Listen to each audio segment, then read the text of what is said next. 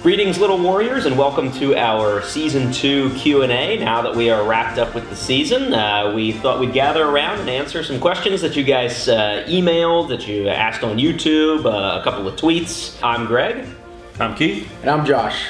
All right, let's get started with question number one. These are in no particular order. This one was emailed to us from Tim, and Tim asked, how do you guys ensure balance in the games that you play? Do you play test the games extensively first? Now, does he mean the ones we do for the show? Well, I guess those are good questions. Yeah. We fly by the seat of our pants for most of the stuff we do. Yeah. So I think some members of the club are a little bit more thoughtful and they think things through and they play it out. I know Tom does a lot of that. Yeah. Like, yes, Tom plays. He'll mentally play test something. He'll go through each round, each game, and try to work it out that way. I think Ed's probably the same way. Well, in the games that you've written for the show, did you play test? No, haven't play tested a single game that I've written for the show. But one of the reasons for that, and I think this is an important distinction, is that this question assumes that we're interested in balance. Oh, right. And we're not. Yeah, this true. is a historical wargaming club.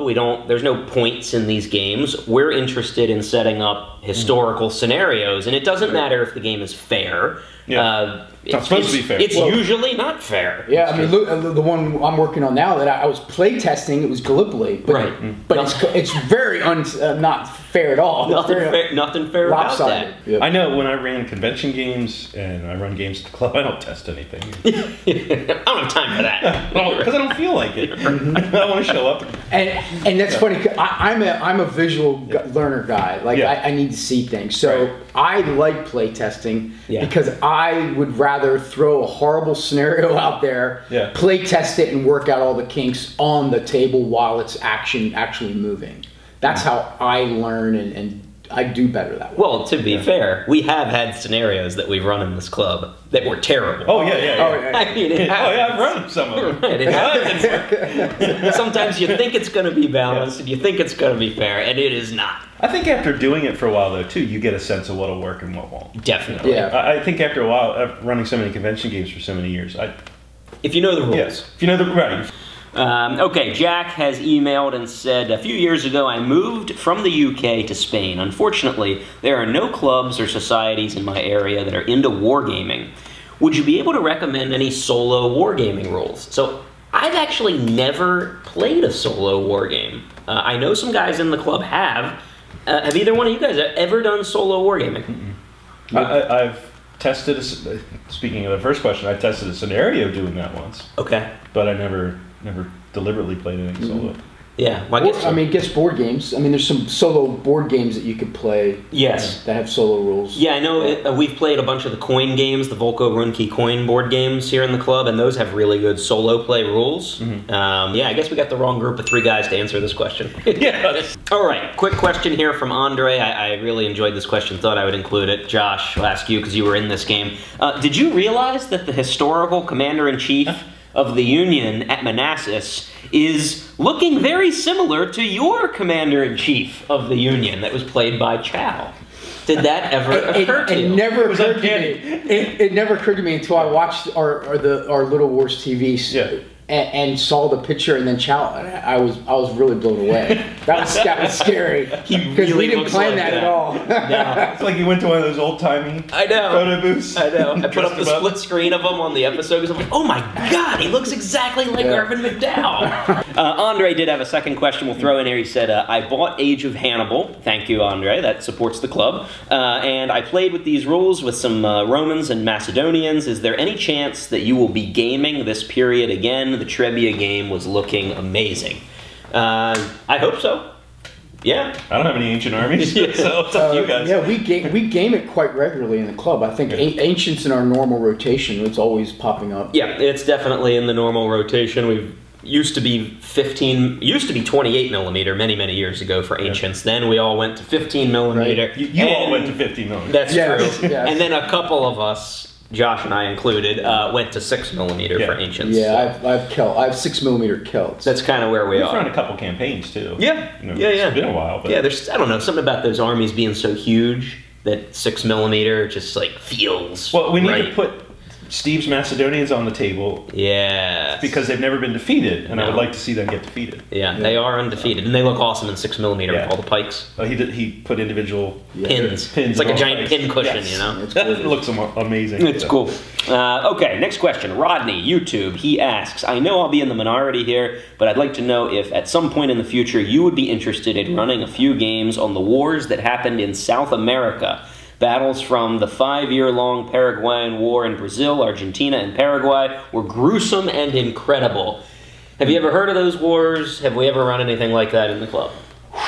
Yeah, I mean, what have we done in South America? We've done drug wars. Yeah, that's a little more modern. Yeah, that's maybe not so much what you're looking for. 1980s. Yeah. We've done 1980s stuff. Narcos, kind of stuff. You know, semi-modern drug war. I've heard of these wars. I actually I teach a World Civ 2 class, and I talked about them a little bit, but I'm not an expert, so it was very brief. I mean, I don't have anything against it. I don't think any of us know anything about it. Hello World from YouTube says, what do you do with the figures and pieces in your war games after you've finished playing with them? Oh, we set them on fire. Yeah, would you replay them? Oh yeah, we replay a lot of stuff. Yeah. Yeah, I don't really understand the question so much. I mean, the figures, I never paint figures that I'm not intending to use multiple times. Yeah. Yeah, we just broke out the Gettysburg game again another time to play that scenario that was on the Battlefield Trust. Maybe what the question at Hello World's going at is like the terrain boards. Oh, right, yeah. Yeah. We just keep them in the basement. So I have some at my house. Make an offer. There's some in the basement. Yeah, some of the stuff we is multiple purpose. You can use it in multiple ways, like the Trebia board. Right, the Trebia board we've used for different things. We've used that a couple times, but some of them are pretty specific. Like the Fallujah board. I mean, again, it was all modular, so you could use the buildings and rearrange them any way you want. Gettysburg's pretty specific. Gettysburg's specific. The Saint Nazaire table, very specific. I mean, you could use it for like a zombie kind of game, or some other stuff. But the fixed terrain boards, those are kind of one-hit wonders a lot of the time. A similar question, this is from Joanna on YouTube, and Joanna asks, hi from the UK, can you tell me how you store all the armies and the boards? Wow. Well, we're blessed at the club to have a wonderful basement. Yeah. So when it doesn't flood. Yeah. For storage purposes, we have the train and the boards and even miniatures at the club ready to use and pull them out whenever we need it. And then the rest of the stuff is stored at each of our homes. Right. I mean, I've got a basement at my house. I think, interesting that this question comes from someone in the UK. Yeah. Here in the United States, people do just sort of tend to have larger homes, big basements. I mean, we have a little bit more space around here. So, I store a ton of wargaming stuff at my house. I've been to your house. I know yours is there. All my terrain is here. Most of my terrain. Right. All my historical training is here. Most of my historical minis are here. Yeah, maybe we'll take the camera down here and then show you guys some shots of the basement so that you can see. We've got some racks set up. The question of storing figures is always an interesting one, though, because everybody kind of has their own way that they like to transport their figures. You've got these, like, IKEA wooden boxes that you use that I think are cool. Trawlers. Yeah, and they're magnetized on the bottom. Yeah. And actually, I'm switching over to... they're big in the UK. It's the Really Useful Box. It's the brand name. It's just a plastic storage container. That have like little snap handles on the side? Snap handles, and I put magnet sheet magnet, whatever. Right. In the bottom of that, and I use metal washers on the miniatures. Like I just took a craft box from a hobby store, and then I painted it. Don't turn it too much. I painted we'll bring the camera to show people what it looks like. It's just I just painted it and put some decals and stencils on it, and then all the miniatures are in there, and there's a sheet of magnet in there. That's cool. Yeah. Oh, grab my plastic bin. Yeah. We'll show everybody what Keith's using for his with the snap lid. I mean, since you asked. Right. Joanna asked. Same kind of like this plastic box. Lid goes on, thing snaps shut, and you got sheet magnet, so you can turn it. Yeah, magnetizing the bottom of the box is nice. I mean, of course, if you don't have metal washers, then that's not as useful. But, true. Yeah, you have to use metal washers. But I do think that's a great idea. All right, next question. This is from Niels. This is from Sweden. He emailed. He said, have you ever tried role-playing games in the club? How did it go? Well, I'm looking at you. Yeah, I've run role-playing games. We did an RPG a couple times. Tony's currently running a D&D campaign, like a classic D&D. Yeah. Swords and Wizardry. Yeah. You're into role-playing too, aren't you? Yeah, I do a lot of role-playing. Yep. Steve is running a Lord of the Rings. Yep, I'm part of that. We're part of that. Yeah, we're part of that. You and I are part of that. Yeah. That's fun. We've done just one-offs. We've done RPG one-offs where we just play one afternoon of RPG stuff. Yeah. We've also done wargaming that adds an element of RPG to it, like our Wild West stuff that we do. Yeah. We make individual models, so we're and they have traits and characteristics. I think that, to me, that has a very RPG feel. Yeah, we've done scenarios like that. I would guess that more than half the guys in this club are pretty interested and into role-playing. I mean, I'm personally not. I've played in some of the role-playing games. I don't... Actually, you played in your first RPG ever. First D&D game ever that I ran was with you. It's just one session. Yeah. I don't know, for whatever reason, it just didn't strike a chord with me. You played a ranger and you missed every shot. Maybe that's why it didn't strike a chord with me. I don't know. In my mind, I identify as a really talented archer. Well, apparently not. Apparently I'm not.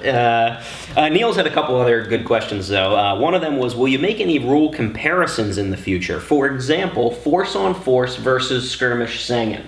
I'm not sure what the format, how we do that. We've never done that before. Will we just compare our ratings with the number rating, or I don't know, or just do a comparison as like this is how the two games are different and how they're alike. Yeah, maybe if that's something people are interested in, you can let us know in the comments, like what kind of format that would necessarily be in. Are you looking for a mechanical comparison, or are you just looking for two guys to sit here at the poker table, one likes force on force, one likes skirmish sangin', and they just talk?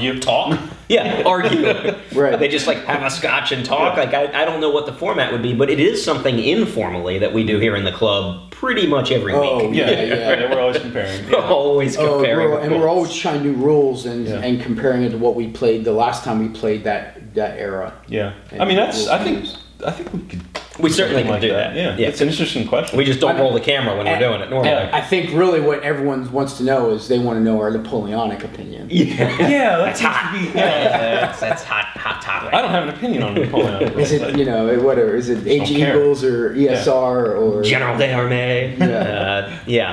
Okay, one last question from Niels, and this is actually probably my favorite question that we have here. It is, how do you organize your gaming sessions? Do you have some kind of calendar? Example, next week John is doing ACW, after that Greg is doing World War II, and so on. Does that guy come in a few hours beforehand to set it all up?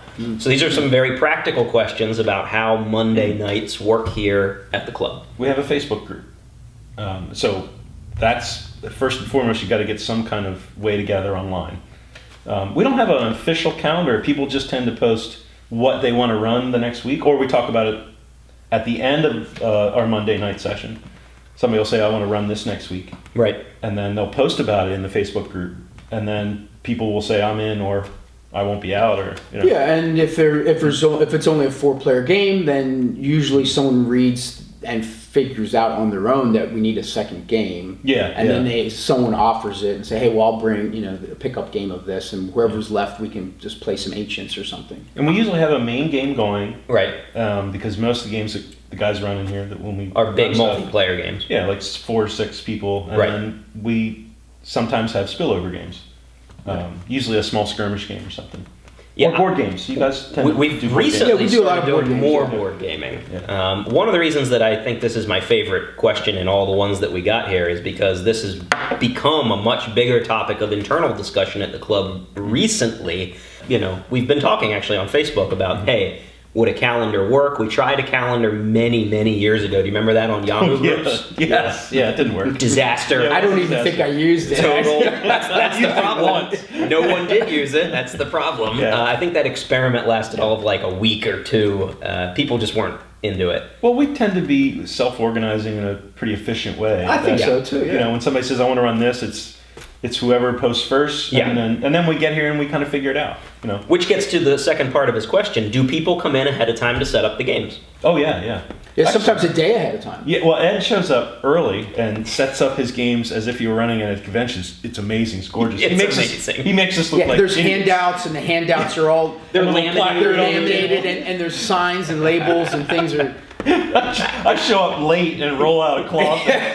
Yeah. Oh, I forgot my trees. Oh, there's no trees on the game. All right, let's try to rip through a couple of last questions here because we're running long. Eric emailed to say, questions for Greg. Has anyone adapted Altar of Freedom for other 19th century conflicts? If so, I don't want to reinvent the wheel. If not, may I have a go? What parts of Altar of Freedom would you consider changing to reflect another conflict? Very briefly, plenty of people have done like house rule adaptations. There are no official adaptations, so you are welcome to do whatever house rules and play around with those that you want. And I think the second part of the question is interesting. What parts would you consider changing? So, to me, a great rule set is written for the period, with the challenges and the tactical dilemmas of that period baked into the mechanics. Mm. And when I wrote Altar of Freedom, it was definitely geared for that war. Especially the personalities. Personalities, the way the command and control works, just a lot of the elements are very specific to the American Civil War. And I know that people love, in the wargaming world, to take their favorite set of rules and just be like, oh, I'll add some modifiers and now it works for this other period. Mm. I don't feel that way. I think that that's a sort of lazy form of kit bashing. And if I'm going to play a Napoleonic game, it's not going to be Altar of Freedom with different modifiers. It's a different game to me because those are completely different periods. You're purist than I thought in that. Yeah, I mean, I don't know. Maybe you guys feel a little bit differently about it, but that's one of the reasons, you know, you and I did the Black Powder review, and I kind of shat all over Black Powder because it's incredibly generic, and that works for some people. That's totally fine. If you're a fan of that, that's great because you're familiar with the rules and it's easy. I changed some modifiers. It works for ACW. It works for Napoleonics. That's just not how I like to play my games, but that's a really subjective point of view. Well, Steve wrote a version of Altar of Freedom for medieval Japan. He did. Feudal Japan, I guess. He did. He used the core engine, but he made a lot of changes. True. Quite a few changes. Yeah. I hope one day Steve gets around to publishing it, because actually I think it's kind of brilliant. Yeah, he keeps the command and control system, but almost everything else about the game is different. So you'd have to do the same if Napoleonic or Spanish-American War? Or... Definitely. Yeah. I'm not quite to the extreme you are, but I'm a tinkerer, though. I do like to tinker. Who doesn't? I mean, right. So I don't know.